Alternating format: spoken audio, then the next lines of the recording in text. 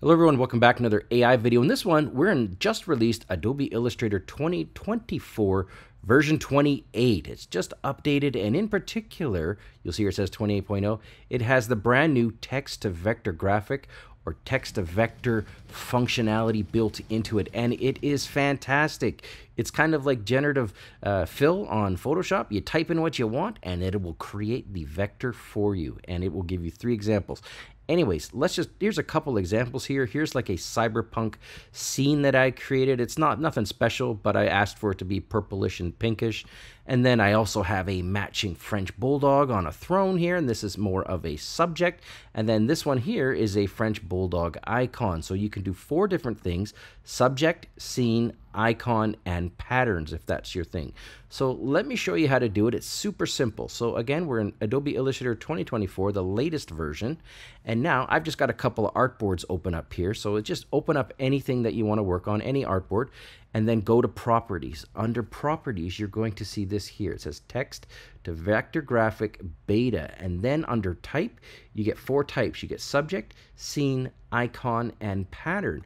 Also, you can now under that, you're going to see here that you can match active artboard style. So if you have an artboard and you create an icon, for example, the icon will try to match the artboard. You can leave that on or off. And then here's where we do the magic: prompt. So in this case, I'm going to go cyberpunk French bulldog with awesome vibrant colors. And again, you guys can type in anything you want. I just want to show you.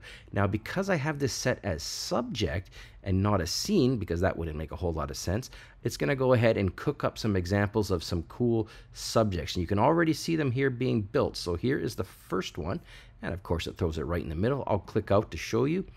This is pretty cool. And if I move it over here, all right, I like it.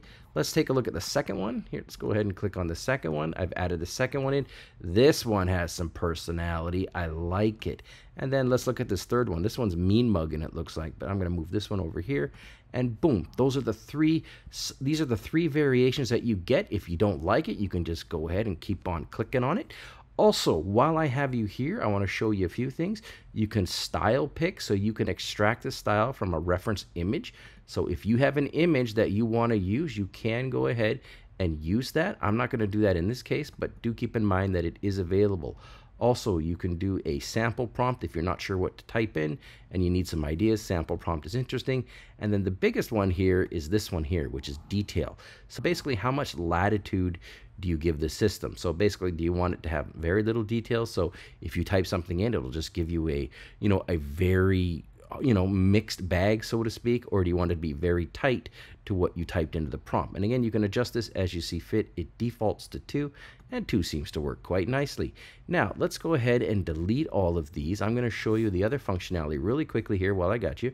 If I wanted to, for example, switch from subject to a scene because maybe I want a cool background, let's go with mountains in a scary haunted movie.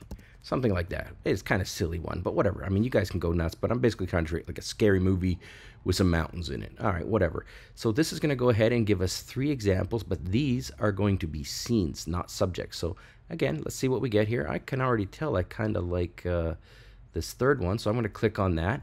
And presto, here we go. We've got that. Now look at this. Keep in mind that these are vector graphics. So if I hold down Shift and I just pull on one of the handles on the edges, because they're vector graphics, they scale infinitely. So I mean, I could do something like this, and I could put the mountain right here, and then boom, there we go. I'll just click on OK, something like that, and presto, there we go. I've gone ahead and created this cool scene.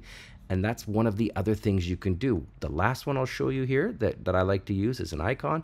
And this is a simple one. So French bulldog icon, something like that. Nice and simple. I'll create this.